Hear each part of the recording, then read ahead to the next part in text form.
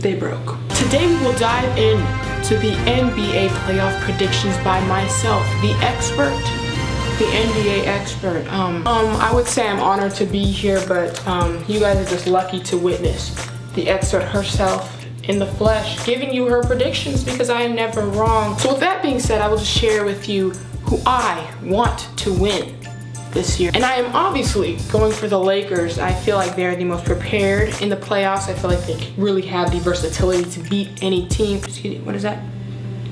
You said what? Oh, they're not in the... What do you mean they're not in the playoff? They're not in the...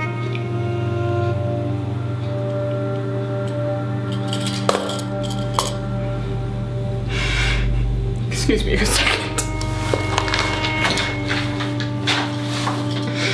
I'm back. I'm fine. Okay. We'll just cut that out. We'll just edit around that. That's okay. That's okay. What's that? You can't edit around this? Alright, today we're going to be talking about these NBA playoff predictions. Let's dive right in. So I feel like it's only right that we start with the best coast. That's the West Coast.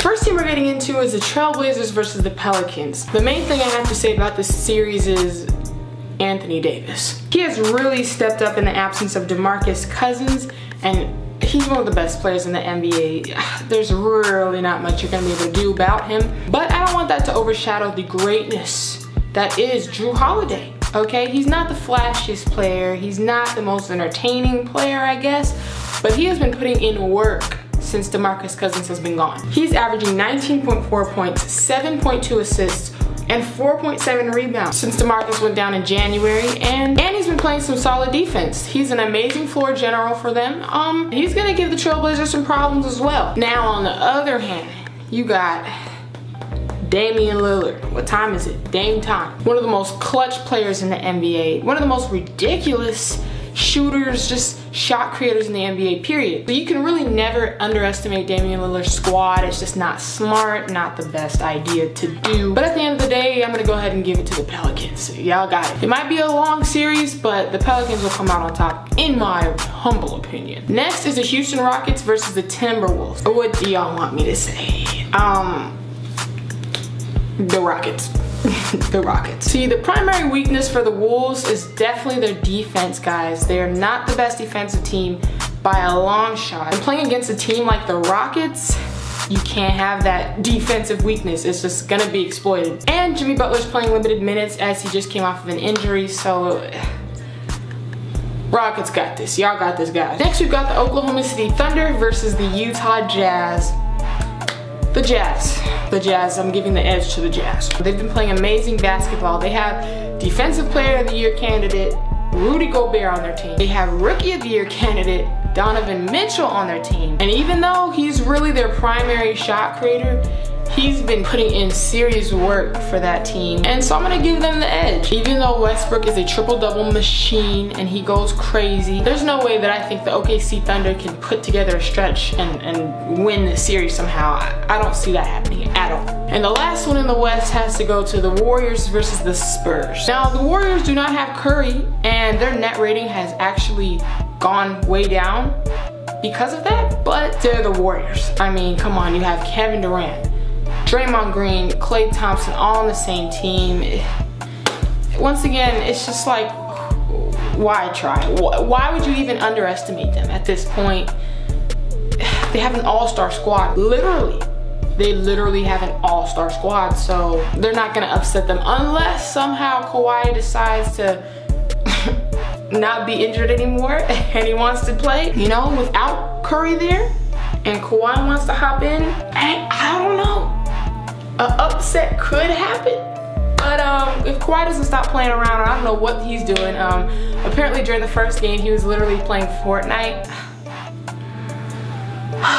Is Fortnite that entertaining to y'all? I don't get it. But anyways, he was playing some video games during their first game.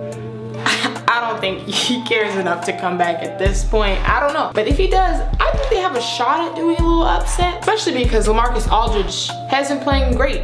But by himself, he's not gonna upset the Warriors. It's just not gonna happen. But I'm not gonna lie, I wouldn't mind seeing an upset in that round just because I feel like it's been so predictable. The Warriors finals. So if they were eliminated in the first round, that would be pretty crazy. Even though the second round of playoffs kind of wouldn't be as entertaining. So I don't know.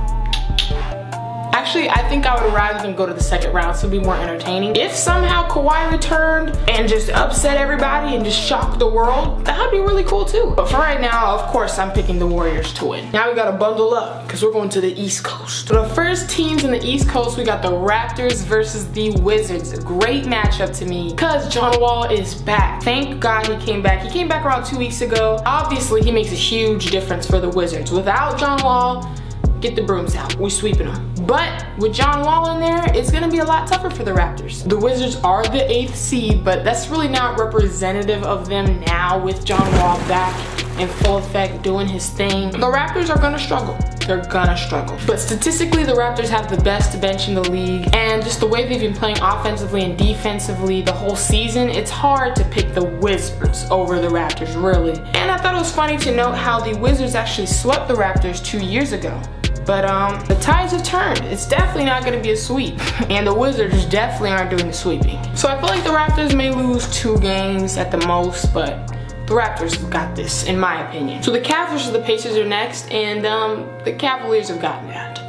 There's no real dispute about it. Even though Victor Oladipo, the most improved player in my opinion, really came up and brought the best out of his teammates, that's not enough to go by playoff LeBron and his squad. Even though his squad, you know, I guess they used to be struggling and people still kind of think of them as this broken team. But I don't know where that's coming from because recently they put together an amazing stretch. You know, they hadn't lost in a while coming up to playoffs. So people are still thinking of the Cavs as this broken down roster and oh, they're having these struggles, but they've been winning back to back to back to back. They were on I think it was like 11-game win streak or something crazy like that. And people weren't really talking about it because the whole narrative so far with the Cavs has been like their roster's trash, they are struggling. So I don't know if the media didn't want to really portray the fact that they were doing well again or what, because I didn't see that anywhere. So yeah, the Cavs might lose 1 game.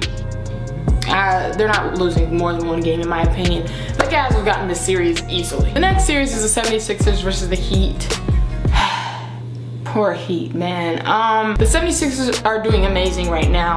There's no way they're losing this series, period. I mean, let's look at the stats. Since March, the Sixers are 3rd offensively in the NBA and 2nd defensively, even without Embiid for 8 of the games. Now, compared to that, the Heat are 14th. Offensively and 10th defensively, so not really much of a contest. Rookie of the Year candidate Ben Simmons. Some of y'all feel some type of way about that. I'm gonna make a video about that because that's very interesting in my opinion. But Rookie of the Year candidate Ben Simmons, he's put the team on his back. He's doing amazing things. Markelle Fultz came back and all the haters, you know, on his shot, he's doing it. He's proving them wrong. You know, you've got JJ Redick out on the wing. You've got Covington.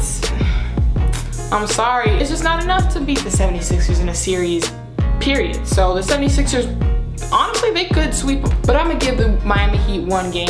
I gotta give my guys 1 game. I love the Miami Heat. So I'm gonna give them 1 game, but unfortunately, you had to get the 76ers.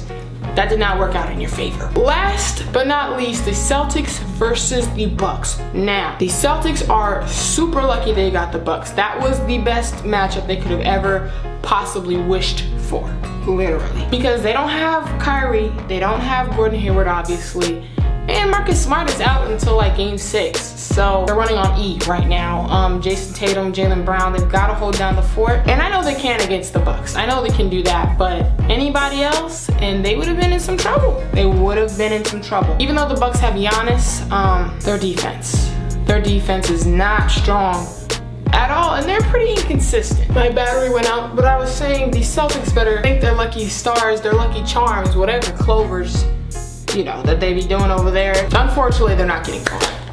Tragic. And that's it for the NBA predictions, you guys. I had to get very professional because, well, I am the NBA expert and really I've never gotten a prediction wrong. Am I lying? Yes, you don't need to know that. So basically what I said will come to pass and we'll see if it was true or not. But I want to know as of right now, what do you guys think?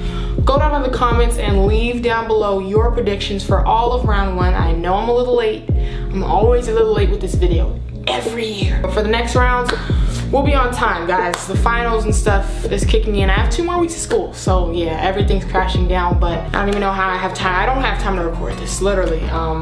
It's ridiculous, but yeah, comment down below your picks. I would like to see what y'all think. Like this video if you enjoyed it, and subscribe to join the Splash Squad. I'll see y'all later. Peace.